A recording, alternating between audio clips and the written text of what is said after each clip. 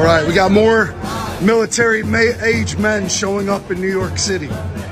Is Joe Biden got some plans for these guys as the world's homeless and some of them coming out of the penitentiaries around the world are coming to New York? Military male, military male, military age male, military age male, military age male, military age male, military age male, military age male, military age male. What?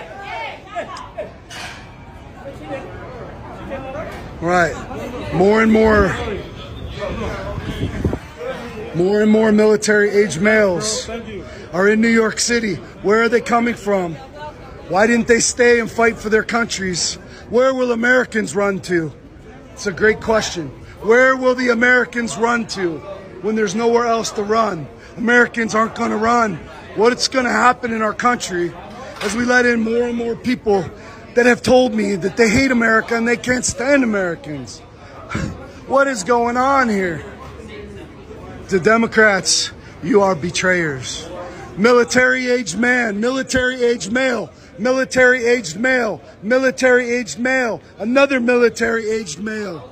I told you last September, these are military-aged males. What is going on in this country? As Illinois has Bill 3571 to allow non-citizens to become police officers, it passed. It's on the governor's desk. So in the future, you can get arrested by a non-citizen or he can use deadly force against you. That's what's going on, America. You need to wake up. Wake up.